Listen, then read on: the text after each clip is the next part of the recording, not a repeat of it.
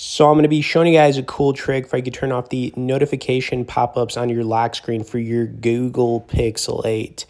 Now, anytime you pick up your Pixel 8, whether it's been maybe a couple hours, maybe you turn it off for a while, then you turn it back on, there's always like a million notifications that pop up on your lock screen, and honestly, it's annoying. So if you want to get rid of this feature, all you got to do is go into your settings and you want to click on notifications.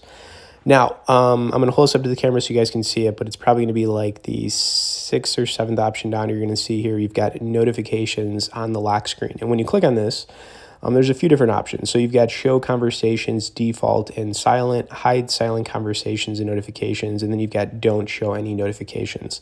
Now, you can see I've got it set to don't show any notifications because I think it's just kind of ridiculous how many can really pop up on your lock screen, and it's pretty insane. So I'd recommend just turning it off completely, and that's how you guys make it happen. Anyways, hope you enjoyed this quick tip for the Pixel 8.